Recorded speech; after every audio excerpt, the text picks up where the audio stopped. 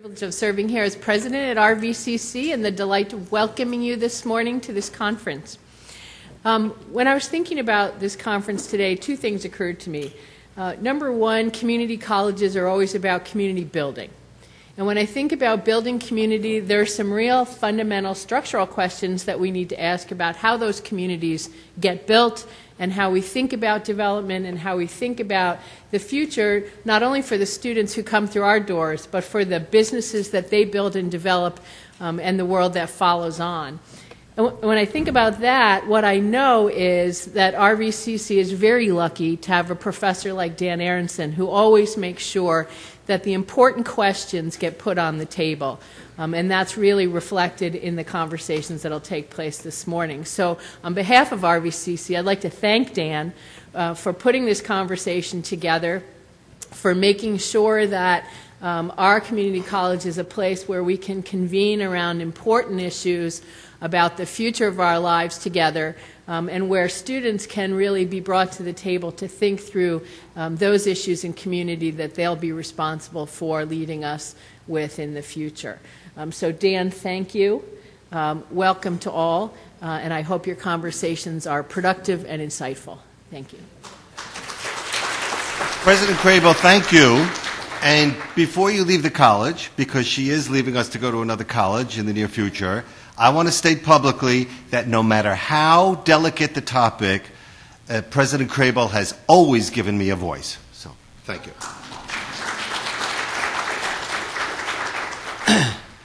I'd also like to thank the New Jersey chapters of the Sierra Club and the American Planning Association for sponsoring.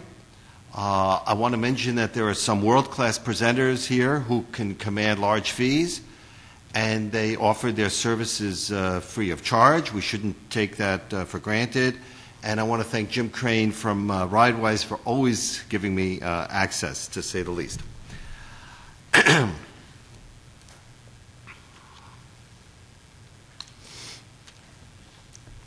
In 2010, renowned scholars Andrew Hacker and Claudia Dreyfus published a book titled Higher Education: How Colleges Are Wasting Our Money and Failing Our Kids, and What We Can Do About It.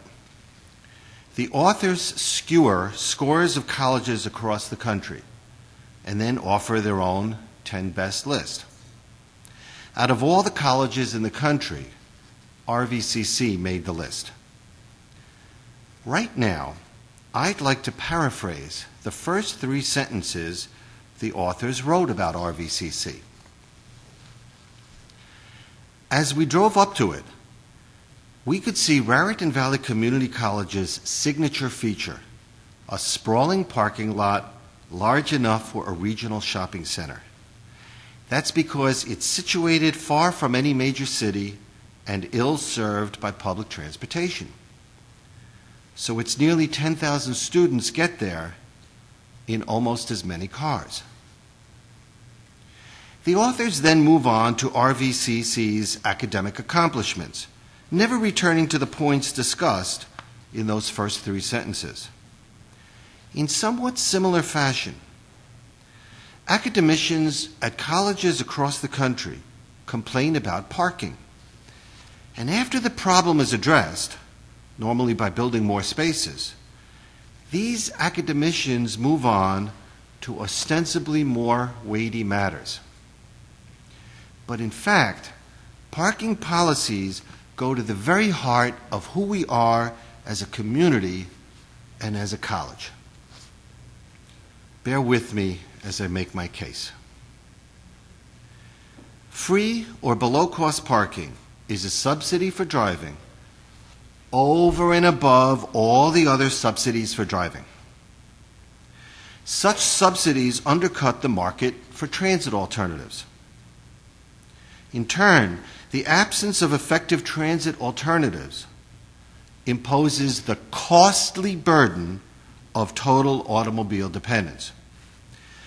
The main solution, it's not the only solution, but the main solution is to charge user fees for driving, which would help generate low-cost transit alternatives while improving transportation by reducing congestion. User fees for driving could also raise revenues to fund transit alternatives. Now we get to the theme of the conference. Sufficiently convenient transit alternatives would render unnecessary portions of the oceans of parking lots surrounding us, enabling us to build on those lots. It would make most sense to start this process on parking lots near transit, since there's a growing market for real estate near transit. And Mr. Gans is a builder, and he's going to speak to that later. If implemented on a mass scale, and to prevent confusion, I'm going to repeat that. If implemented on a mass scale, this approach stands to improve housing affordability. Between 1930 and 1950, when a substantial amount of land was open for real estate, land prices fell, making it possible for people of modest means to buy a home. Currently, if we were to free up parking lots for building, and if we were to permit multi-story building, it could also improve housing affordability. Donald Shoup, author of The High Cost of Free Parking, observes that we could undertake the largest reclamation of land since the Dutch constructed the dikes.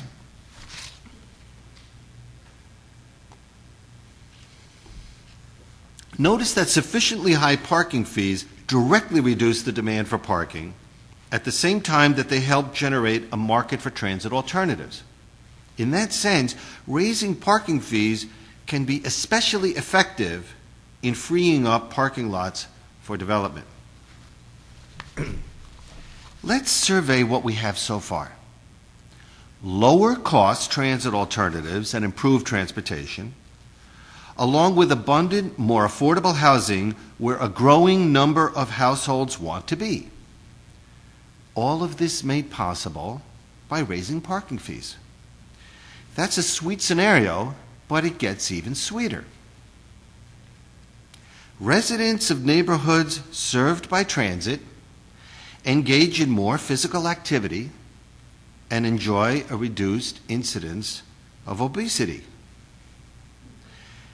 That's a lot of beneficial outcomes from raising parking fees. Let's contrast those sweet scenarios with the status quo. Because of the prevalence of free parking, Americans work without end to pay for cars to sit in traffic and work without end to pay for the high cost of chronic disease stemming from a sedentary lifestyle. I once concluded a newspaper column by noting that even hamsters on a treadmill get the benefit of exercise. The obvious implication is that our lives are worse than hamsters on a treadmill, which is pretty pathetic.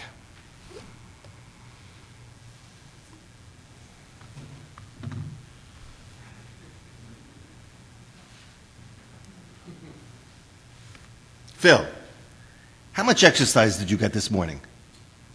None. Patty, how much exercise did you get so far today? None yet. Raise your hand if you got exercise today. Whoa. Oh my God. I have to change what I was about to say. Okay. And I've practiced this for months. All right, now. All right. What I was going to say is that I arrived here earlier than probably any of you, and I'm really surprised by that. I had no trouble finding time to exercise. And it's not because I'm so disciplined, it's incorporated into my routine. Every morning I've got to walk to the station. And it feels like $1 million. That's not my unique response. Multiple studies have found that exercise significantly elevates mood, among slew of other benefits. Earlier, I stated that parking policies go to the very heart of who we are as a community and as a college. Consider this. Us teachers are hardworking, but because of the prevalence of free parking, all of our efforts go to preparing students for lives worse than hamsters on a treadmill. And at this point, let me interject that I think all those people who raise their hands are very much the exception. Otherwise, we wouldn't have the rampant obesity problem that we do have and all the chronic disease that we do have. In any case, planners, we need you to help Americans overcome their imitation of Sisyphus. Transportation issues particularly relate to community colleges because our dual mission consists of excellence and access. But access cannot be truly meaningful without effective transit alternatives. Of course, a college cannot by itself create effective transit alternatives. It must be a community-wide effort. And since we're talking about a community-wide enterprise that involves ideas, community colleges should be directly involved. I would like to see our college work with Somerville, which has demonstrated leadership. I'm going to come to that in a minute. There's someone here from Montclair. I would like to see you work with Bergen County Community College, but we can always come back to that. I want to transition to a different topic. The remarkable commonality of interests between disparate parties surrounding our policy approach. The business community could benefit on several counts. For example, the recent revival of New Jersey's construction industry has been anemic. Its recovery could be accelerated if we were to enable builders to meet the growing market for real estate near transit. For further benefits, consider the case of Ventura, California. After enduring typical downtown blight, municipal officials, in consultation with the business community, raised parking fees and earmarked the revenues for downtown improvements, including more police officers. Ventura is now one of the most visited towns in all of California, and there are several municipal officials here today. I hope you heard that clearly. But in any case, in addition to being good for business, our policy approach would benefit the environment because of reductions in both sprawl and vehicle miles traveled. Low and middle income households would benefit from the abundance of housing near transit. There is even common ground between conservatives and progressives. And I want you to listen to this next sentence. Our policy scenario involves a reduction in subsidies to enable the private sector to respond to existing household preferences and values. That has conservatism written all over it. At the same time, progressives and radicals could enthusiastically endorse policies that generate transit alternatives along with an abundance of housing near transit. And I'd love to elaborate on this point during the Q&A. So there's great potential for disparate groups to benefit from our approach. This is significant because an overwhelming majority of Americans consistently state in surveys that they want their leaders to work together and compromise to solve problems. We've just shown, however, that on crucial issues, it's possible to work together and not have to compromise. And in just a few moments, I'm going to introduce someone from the hard-nosed world of politics whose actions validate my argument. One important point before proceeding. All of the policy measures at issue here can be implemented at the local level, which means we don't have to be at the mercy of a federal or even state bureaucracy. We are in a position to provide a model that would resonate far beyond the confines of our community. The final topic of my talk concerns local leadership. Consider the following. After many years of difficulty, where's Colin? Driver. Okay. He was involved with this. He's from Somerville. After many years of difficulty, Somerville municipal officials authorized the construction of multi-story, high-density buildings near transit. Additionally, they replaced a street linking the station to Main Street with a pedestrian mall. Anton Nellison, a resident of Somerset County, is a world-renowned planner who offers the concept of a high-tech flexible van service that would make possible public transit in the suburbs. Jeff Tittle, a resident of Hunterdon County, is the state's most influential environmental activist and has earned distinctions from the National Sierra Club.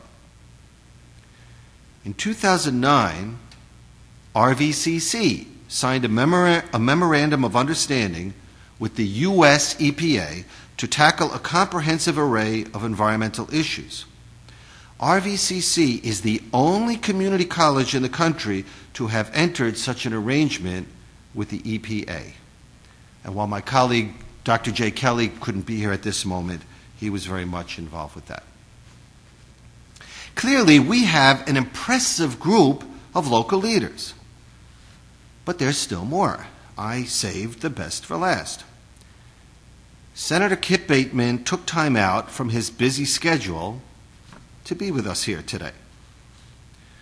Senator Bateman was the sole Republican in the state Senate who voted for a bill that would have brought New Jersey back into the Regional Greenhouse Gas Initiative. The guy took a stand, for crying out loud. You no response? All right.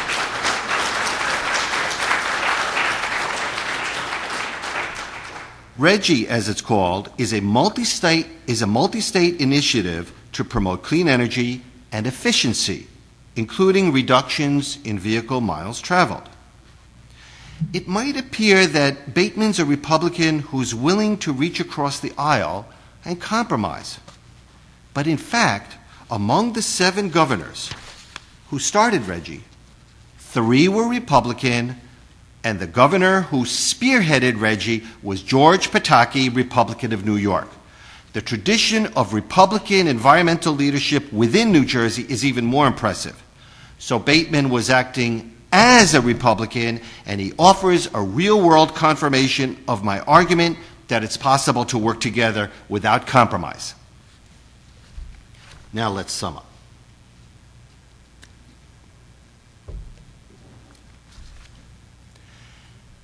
Our community could take steps to benefit disparate parties, providing a model that would resonate far beyond the confines of our community, and we have the local leadership to do it.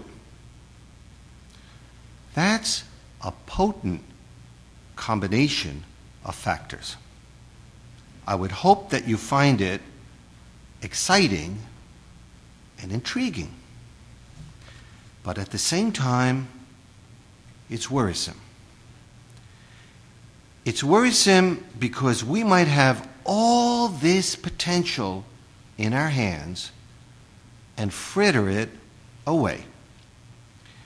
I say that because if a proposal is made to diverge from business as usual, all holy hell breaks loose. People cling to business as usual like babies cling to their security blankets. It matters not that business as usual is worse than hamsters on a treadmill, and it matters not that business as usual is leading inexorably to environmental disaster. People don't want to listen. There's actually a scientific basis for this observation about clinging to business as usual. It's called status quo bias. Professional studies indicate that if faced with difficult decisions, people revert to the status quo. Note, however, that there have been particularly reassuring outcomes in connection with our policy approach. and that could help us overcome the status quo bias. Planners could point to the successful example of Ventura, California. The Sierra Club could point out that its advocacy of downtown development has been validated by economic reality. While office buildings along the interstates are saddled with high vacancy rates, real estate near transit has maintained its value. Somerville could point to its ability to prevail over serious obstacles, and all of us could point to the fact that we simply want to enable builders to meet the growing demand for real estate near transit. Finally, to my colleagues at RVCC, since our profession is about ideas, we should be restlessly seeking ways to surmount business as usual. For us to be encumbered by a status quo bias is tantamount to negating our very identity. It's not sufficient to tout our national distinctions.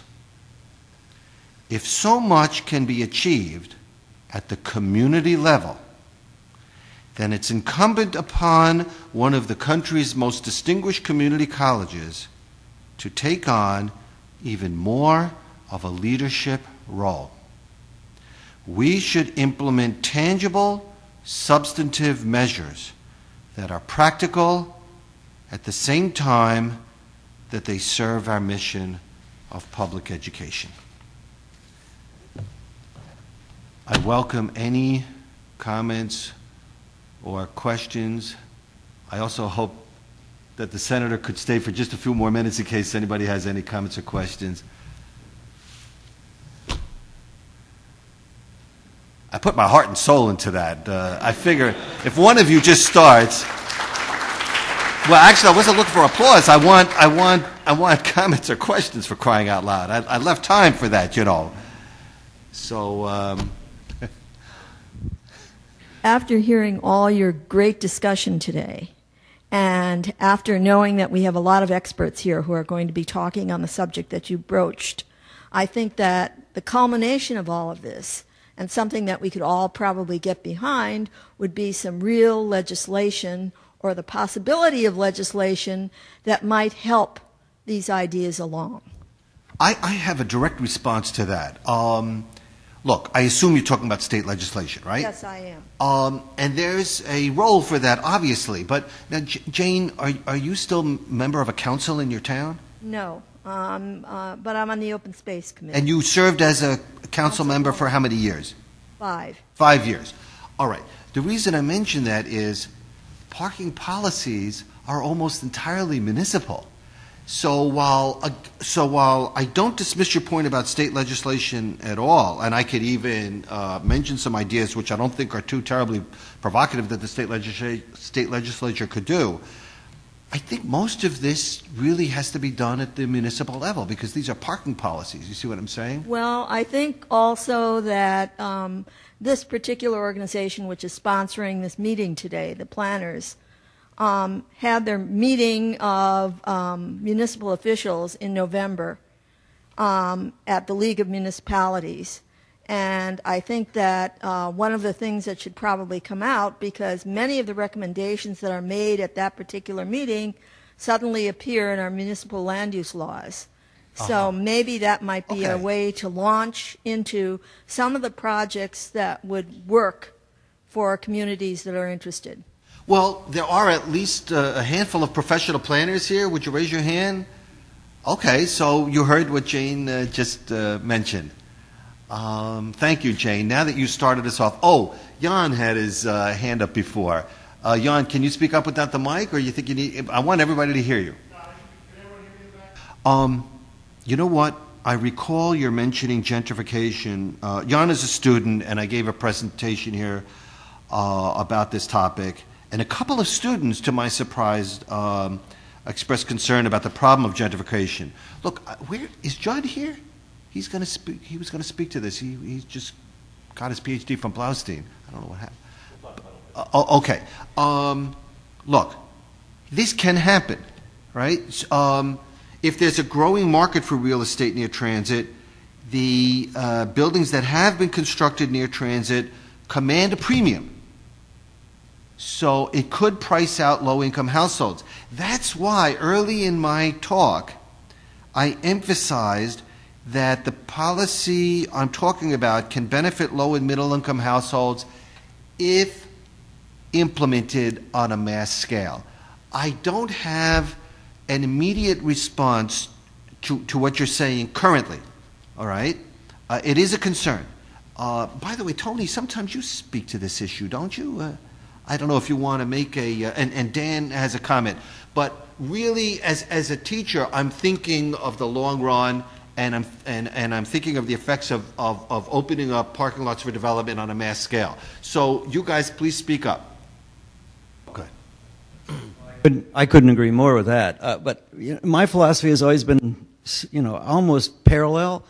But it said, listen, if you've got 100 low and moderate income people in an area that you're going to develop, let's say, let's assume you want to keep that. Well, the typical New Jersey rule for a long time has been 20%. So if you've got 100 people there, you need to build 500 units to balance those folks back out. Now, sociologists and psychologists have been telling us over and over and over again, if you go beyond a 20% number of low or moderate income people in a context of a neighborhood, things begin to happen which are not positive to those neighborhoods. Once you get to neighborhoods with their 30, 40, 50, 60, 70, 80, 100% low income, you go look at places like Camden, you go look at North Philly, where it is a complete concentration of poverty. So the key in some respects is for the municipalities to get off of their dime and say, if we're really going to do this, then let us build the densities that are needed and necessary to balance the equation. And that, I think, has really been one of the key issues, because the majority of, and I will talk to this much later in my presentation, I think that there is a certain limitation on height and character that an older generation wants to see that the new generation doesn't really care about at all anymore.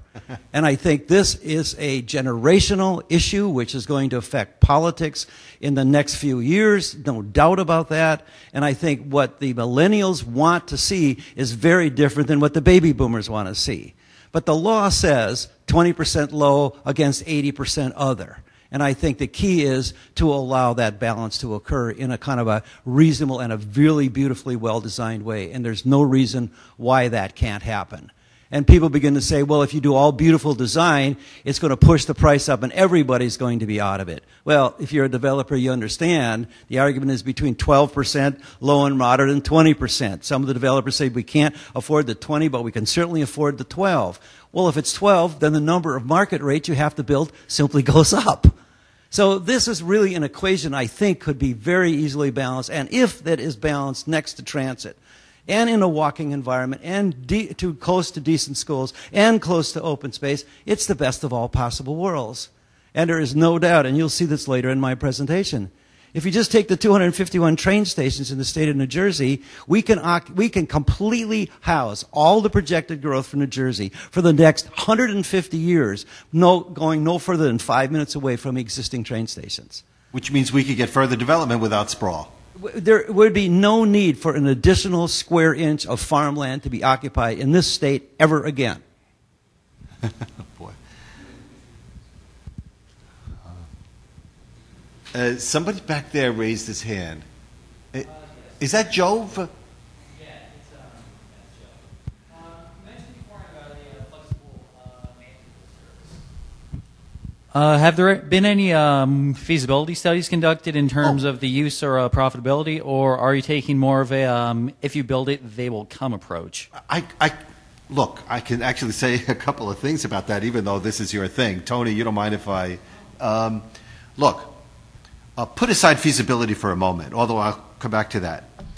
You know, for years I've been telling my students about this unique idea, and then 2.5 years ago I traveled to Yale University to actually experience it.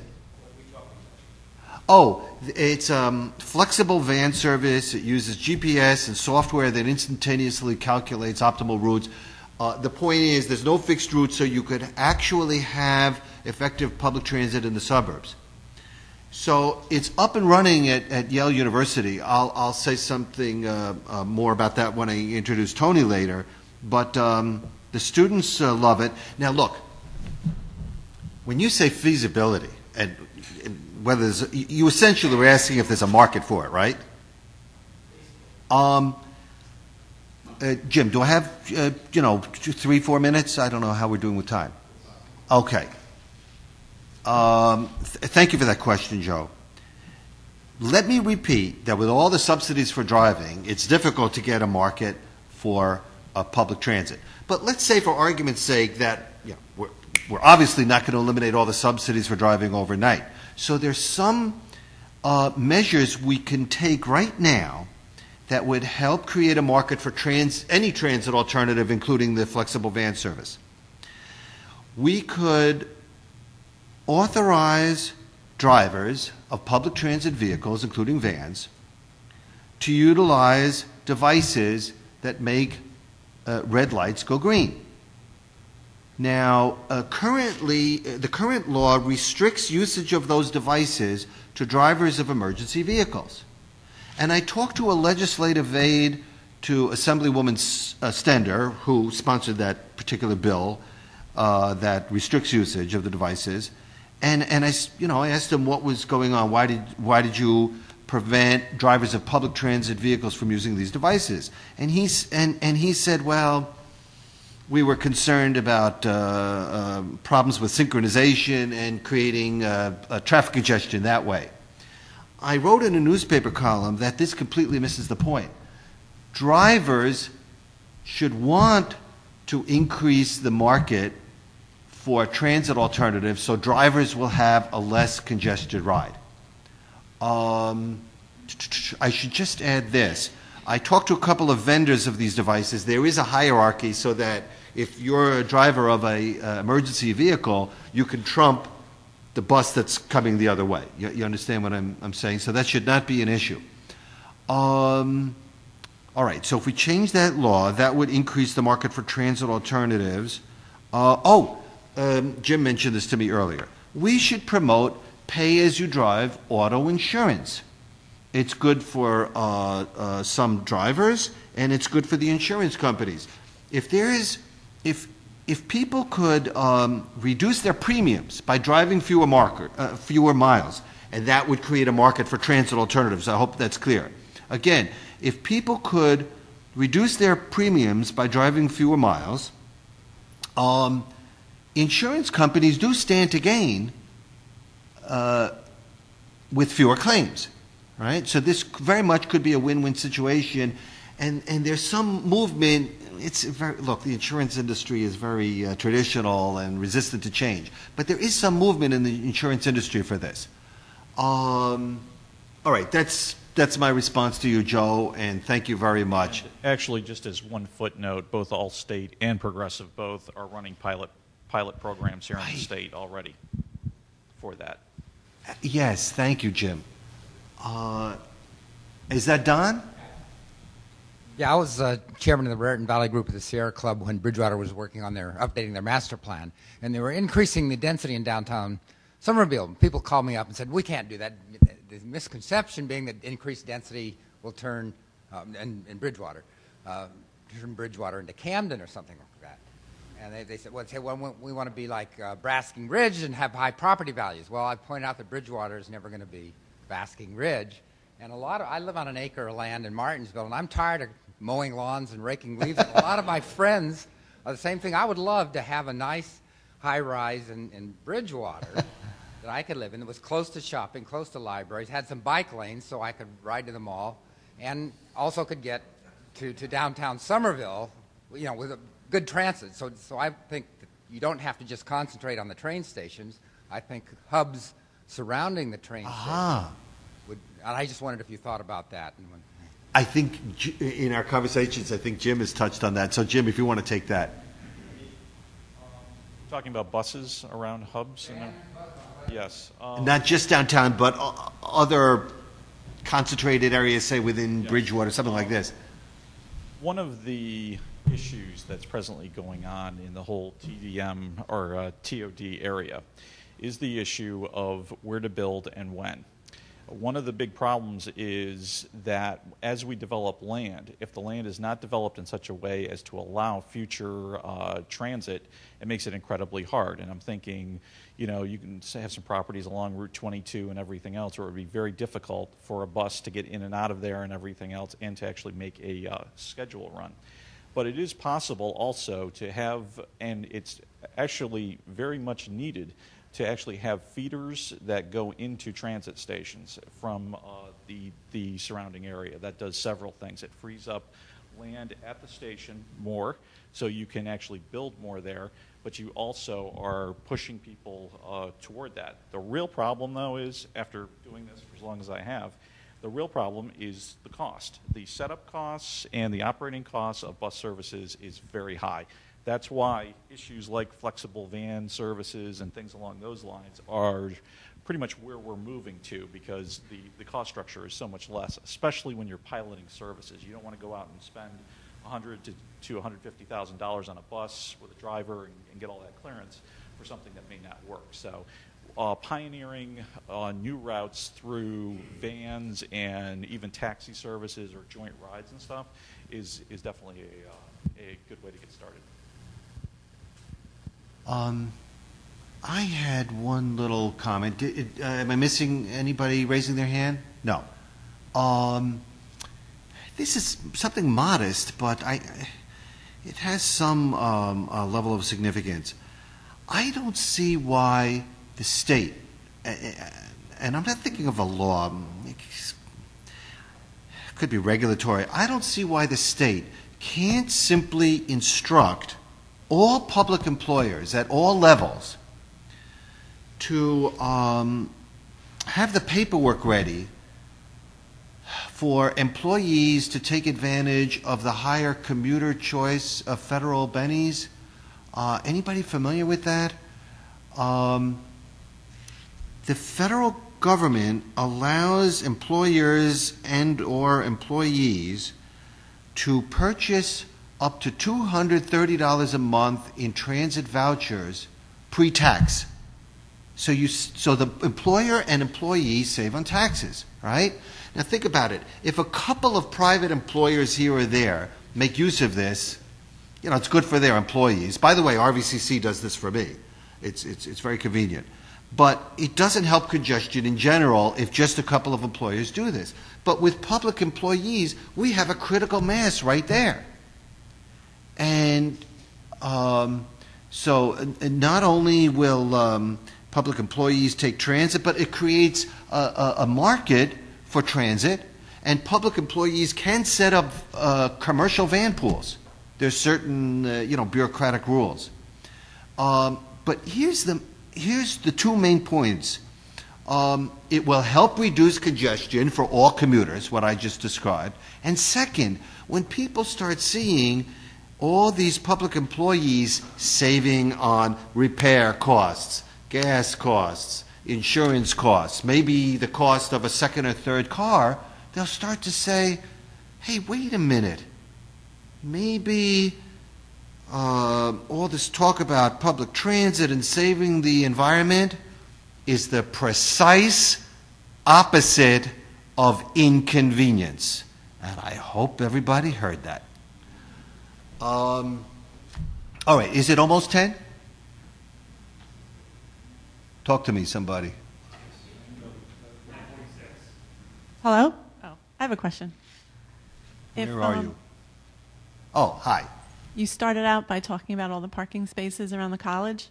I'm wondering if the college, when it was built, ever considered locating in downtown Somerville where there would have been train and bus service. Those decisions were made in the late 60s when I was in junior high, so I just can't speak to that. But we're here, and suburban sprawl exists. We want to contain suburban sprawl for sure, right? But the suburban sprawl exists. We're not going to do kind of an opposite of the Khmer Rouge, I don't know, well, you might not remember the Khmer Rouge. You're not going to force everybody to move to downtown areas, right? And since we have this sprawl, we should make it work as best as we can. And again, that's where effective transit alternatives become relevant.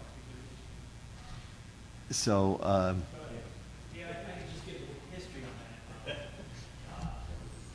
Back, I guess, in the 60s, late 60s, early 70s, PSE&G wanted to put a major transmission line right through the middle of Doris Duke's property in Hillsborough Township. And obviously Doris Duke was not very happy about that, so she solicited a number of the legislators in the area. My dad was being one of them, and they were able to lobby PSE&G to move it to just a corner of her property. And in return, she gave the money to purchase this land that we're sitting on right now for Raritan Valley Community College. And, you know, maybe in hindsight, you know, Somerville might have been good, but I'm not sure that Somerville would have had appropriate land mass to house such a facility, because as you know, the college keeps expanding and expanding. So but that's a little bit of a history. And so Doris Duke was really the individual that made it happen. So. Matt. Yeah, I had a question. You talked about Matt, please speak up. You were talking about charging user fees for driving. What would you suggest municipalities use that revenue for a tax break, or taxes, or for alternative transit? You know, ultimately, public feedback has to come into that, and ultimately municipal officials and legislators will decide how much of the user fees will go back in the form of property tax rebates, and how much of the revenues from user fees would be used to subsidize alternative transit. Really, the population as a whole, through their legislators, have to work that out. You are? My name is Frank Banish. I'm a from Flemington. Professional planner. Thank you, Professor. Yeah, and one of the things that we're not here to talk about, but that was raised, and I think you point the way in part with this discussion, is the suburbs need to be reformed.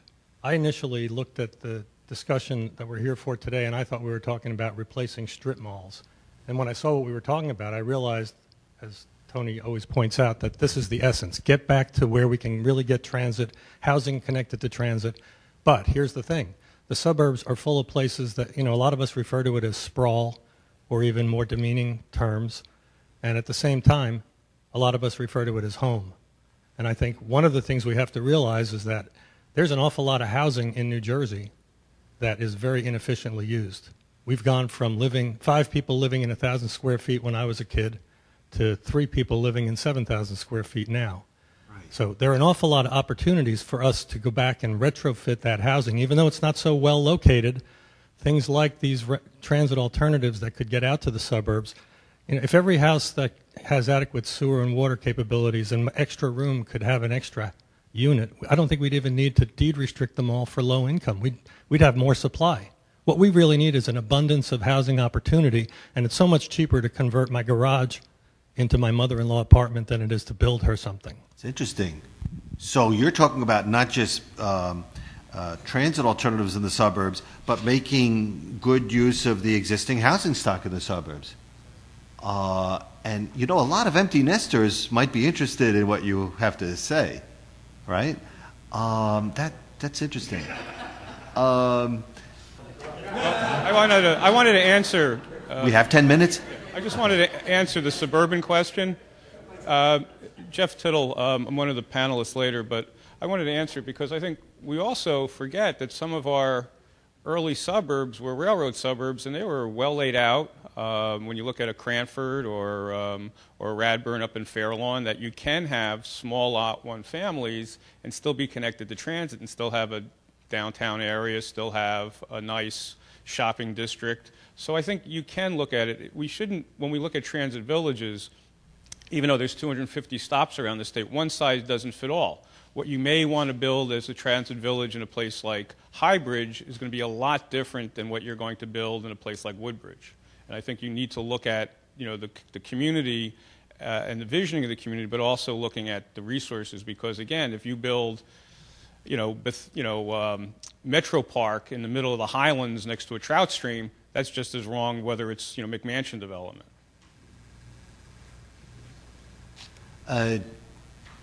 Joe, or we haven't heard from Tristan. I don't know about you, but on the back of my... A little softer. Okay, go ahead. I don't know about you, but on the back of my car, it says New Jersey, the Garden State. So I kind of have to agree with what he's saying. Mass transit, as in what you're saying, is that there's this generational thing. And coming back to his statement all the way around is that what benefits the next generation? Because it's not about us anymore. It's about the next generation and what they want, what's best for them. And in response to this, it's, no permanent solution without a rebellion or creation of another problem can exist in this statement. And my question to you is, what do you think is the right generational move that is going to benefit them and not us? I'm glad you mentioned that, because no one has stated yet, including myself, that a disproportionate number of those buyers who want to live near transit are millennials. And it's not necessarily a majority, but it's a disproportionate number who want to live near transit. They don't want to do the suburban commute. And on that note, you remember toward the end of my talk, I expressed a lot of worry about the fact that it's hard to make progress because if a proposal is made to diverge from business as usual, all holy hell breaks loose. What scares me is that the new generation has the values we want them to have with regard to sustainability, with regard to preventing environmental disaster, but it's so hard to translate those values into progress because everybody's clinging to business as usual. So I'm glad you brought up the millennials. By the way, I'll just quickly add this. Jeff talked about compact suburbs like we used to have that were served by transit. And if you have that, compact suburbs, then for someone like Jan, who wants plenty of open space and wants the country atmosphere, that's to your benefit.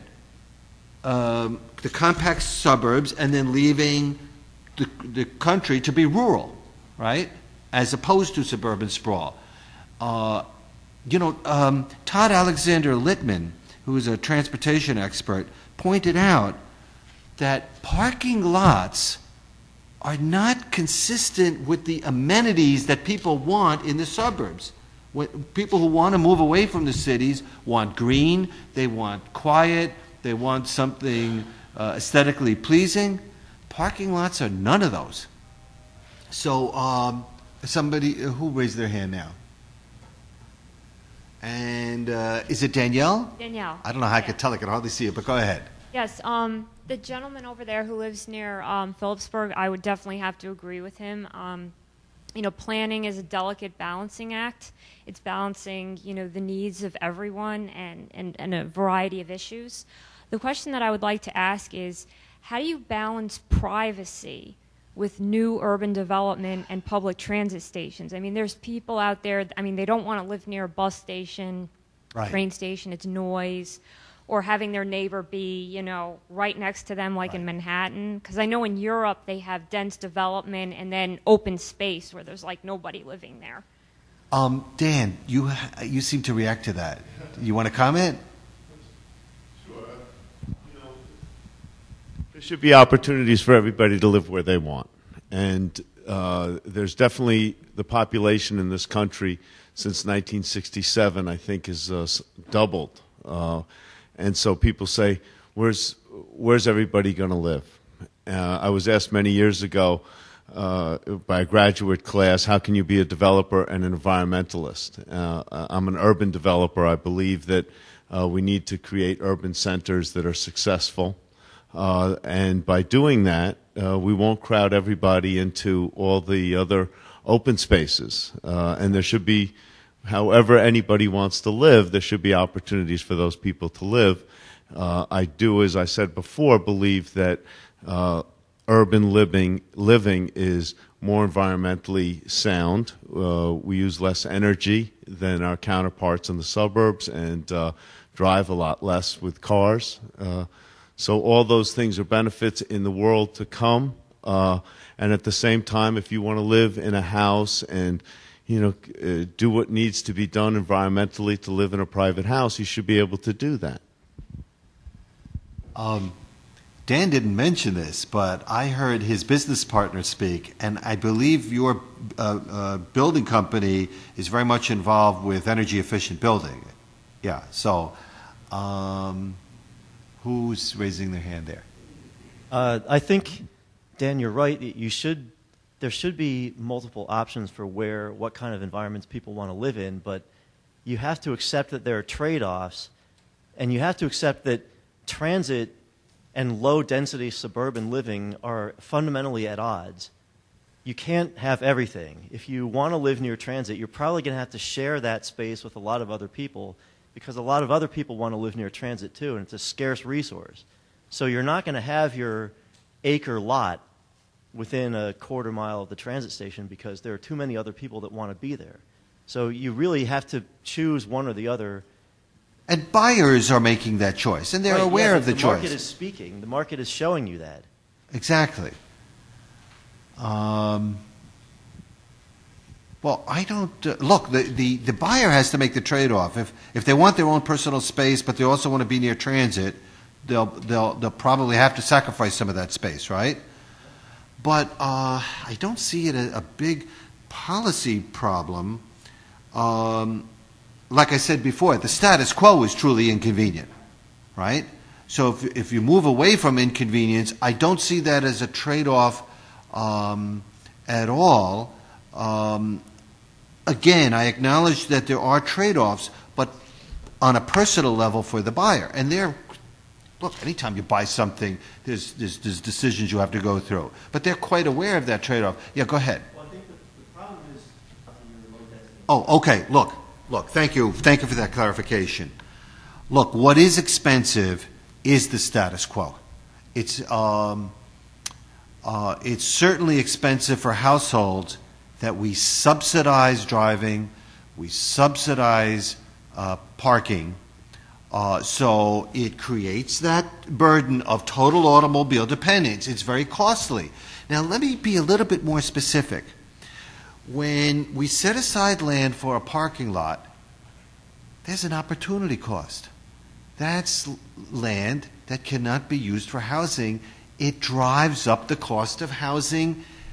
Dan can speak to that. Not just that opportunity cost, there's something else. When we tell builders that they have to have a certain amount of parking on their property, commercial or residential, it increases the cost for builders and it tends to decrease the revenues. And so I'm saying that the status quo is costly and inconvenient, and to move away from that, to have improved quality of life at lower cost, I repeat, is the very opposite of inconvenience. And we can flesh this out. There'll be time for more Q&A today. Okay, and we're almost running up against another session, so this will Okay. be the last question.